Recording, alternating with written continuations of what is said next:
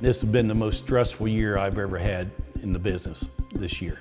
It was terrible. We fought the rain before, the dry weather, insects, but when you can't get the products at all and you need to get to the field to spray or spread, that's tough. There are so many inputs that go into certain herbicides.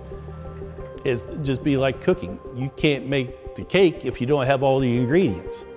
If we can't kill the weeds we need to kill, that could tremendously affect their yield, and when it affects your yield, it affects your income.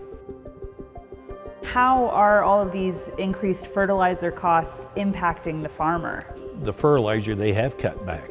They said this is the only way we can see where we might be able to make a profit. But it's like anything else, if you don't have a good foundation down for your crops, you can have a problem quickly. We're concerned. We are really concerned. This is not an easy industry. People need to understand we got to have these farmers. We need them. They are so crucial to the whole economy, to the United States and the world.